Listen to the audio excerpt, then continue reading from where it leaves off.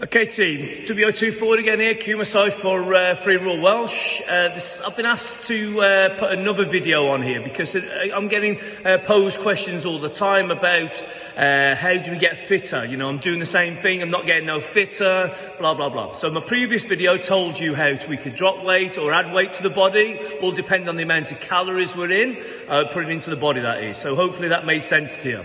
Now we're talking about how we get fit.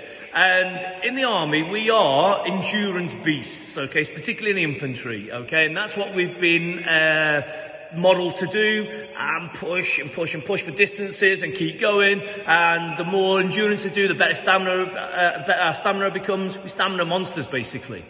However, even if we want to improve our stamina, there are other things that we should be doing alongside our endurance training.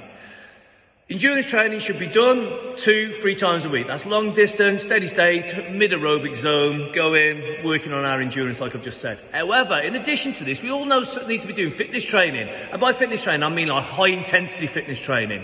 HIIT type stuff. You've heard it, high intensity interval training, fartlecking, parlov training, partner training, etc. So we've all heard these terms before, but what does it exactly mean? Right then guys, simple as this. You start off, base level fitness, really unfit, you start off running 4 or 5 miles a week. Your fitness levels will go up dramatically very quick because you've not been doing any level of fitness. Then what happens, you'll plateau and then little variance on that level of fitness as you go along. But you won't get much fitter than once you've reached that peak of that plateau. However, we can go past that. And the only way we go past that is by working on our heart and our cardiovascular system. And by the way we do that is by doing short, sharp bursts of whatever it is. Whether it's going to be sprints, whether it's going to be chest press, whether it's shoulder press, bicep curl, jumping over a box, whatever it is that we're doing, we do it in shorter duration, but way higher intensity. Where we're going to be working in our aerobic zone with oxygen, that is, we want to be working when we're doing our HIIT type training, high end aerobic. So here, mid-end aerobic zone, maybe lower end aerobic zone, fat burning zone they call it, is what we're on when we steady stating.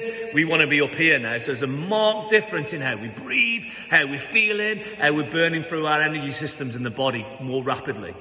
Okay, so for an example of that would be, we are now going to work on our fitness, so my 1.5 mile or my 2K run becomes a better time now. If I just run 2K every day, I'll get more proficient at running 2K, of course I will.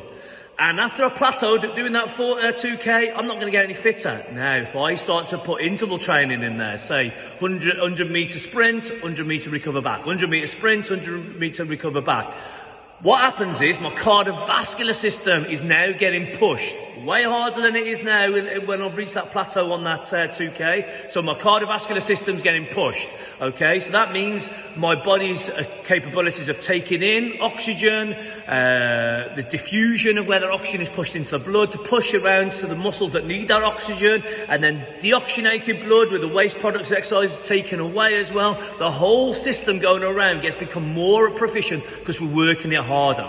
Hopefully that makes sense. So if you want to get that 2K time better, I'm using this as an example by the way, the 2K, then all you do is interval training, short, sharp, fast.